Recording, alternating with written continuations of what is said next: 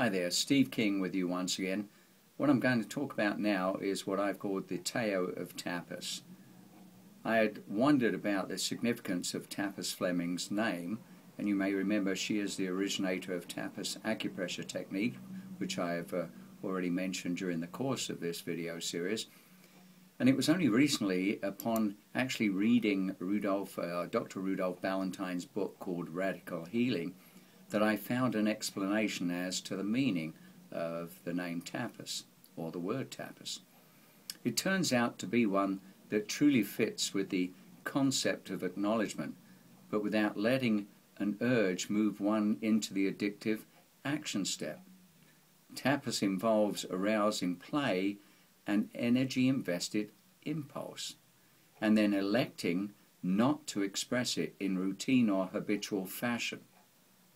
Tapas is not suppression or denial, which are actually ways to avoid experiencing the urgency of the impulse. You experience it fully and powerfully, and yet, despite the discomfort of its urgency, you choose not to act on it. You pass. You simply decline to be moved by it. You actually intentionally contain and accept the discomfort of the building energy or impulse and wait for it to find a new course. It sounds to me like it's an internal version of Gandhi's passive resistance strategy. You refuse to be moved, and the immense power that is actually mobilized around that refusal tends to get transmuted. At some point, the energy you're choosing not to express finds another route. And what typically happens is that you feel actually a sudden heat. Now, the word tapas carries a connotation of burning, and it is perhaps from the use of this technique that we get the idea of burning off karma. The energy isn't denied here, or the action it's trying to push. You've just made a conscious decision to deactivate a particular habit. As a result of doing that, your actions will enjoy, in fact, a freshness and genuine spontaneity that makes each moment surprising for you. Without this, what passes for spontaneity is actually therefore only a counterfeit. It's not the adventurous creativity that is actually the essence of life, but is instead the dull routine of ingrained habit carrying you toward ennui and actually loss of vitality. Although even your most genuinely spontaneous response is to some degree a reflection of your unresolved issues, what is creative about it is the way it contributes to living through the experiences needed to move past those issues. Without employing some version of tapas, you actually remain prey to habits you wish you could change, because they actually carry you nowhere. Without some radical measure, those habitual patterns, which are in fact, as we've mentioned before, rooted in the unconscious, are continually reinforced by the actions they prompt, so that the lion's share of your energy is tied up in a circular chain of action, reaction, frustration, and inevitably resentment. So, breaking out of this requires only a bit of skillful attention.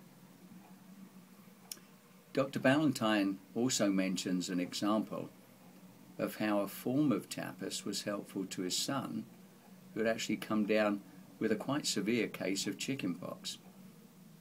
Now, I've used this story in a metaphorical form, and it's actually been very helpful in assisting clients to understand the process and why it is a healing move to acknowledge and work through something rather than to avoid, to deny, or stay in negative habitual limbo. Knowing as we do, and this is the metaphor, knowing as we do that scratching the chickenpox pustules on the face will leave scarring, one is therefore faced with a choice. You can either scratch and get some instant gratification for the itchiness, with a guarantee of lifelong scarring, or you could sit with it for 10 to 12 days without any scratching and have the delayed gratification of coming out of the other end both healed and with no scarring. Many have experienced and endorsed the concept of owning, acknowledging, and verbalizing the desire or urge to use, though without acting upon it, as a means to deal with them. They have experienced the moving of the energy from an undercurrent through to full-blown desire, but have just sat through it, and by doing so have realized that they did not die, and nor were they overwhelmed by anxiety or the doom that seemed so impending just moments beforehand. An example for me was when my wife quit smoking.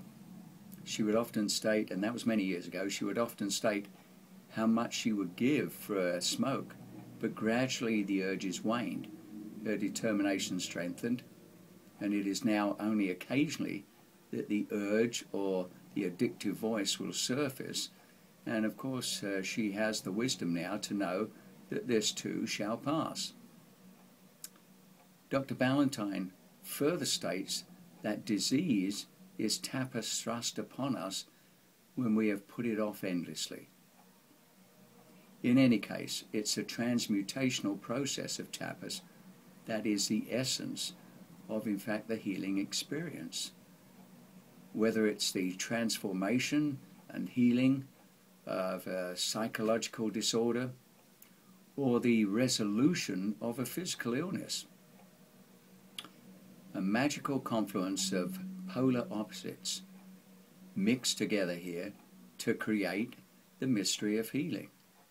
The process hinges on your being fully in control, totally able to make a choice about how you deal with the crisis. At the same time, excuse me, illness gives you the gift of helplessness. And I say the gift of helplessness, meaning the overwhelming awareness that your way of being has, at least in some respects, failed. You have pushed to your limits and you have come up empty-handed, that is. Now this creates a moment when you are receptive to a spontaneous response from a much deeper level of being. What one might call grace, in fact, which is an inspired vision of the heretofore unimagined. Ballantyne states that it actually seems necessary to experience a certain sense of giving up, of surrender, in order to discover a totally new way of being and a new way of functioning. So for some, when we look at that, we realize that the only thing left to hold on to is actually giving up. Thanks very much.